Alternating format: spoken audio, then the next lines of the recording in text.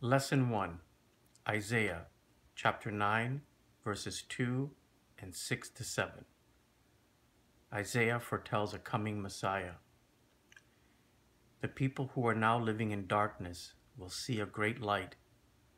They are now living in a very dark land, but a light will shine on them. A child will be born to us. A son will be given to us. He will rule over us, and he will be called Wonderful Advisor and Mighty God. He will also be called Father who lives forever, and Prince who brings peace. There will be no limit to how great his authority is. The peace he brings will never end. He will rule on David's throne and over his kingdom. He will make the kingdom strong and secure.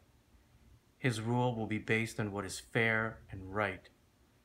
It will last forever. The Lord's great love will make sure that happens. He rules over all. Let us pray.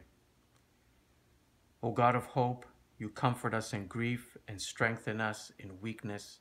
You restore us when we are afraid. Help us to love others as you love us, tenderly and without restraint, so that our relationship may be a reflection of the covenant you have with us. Amen.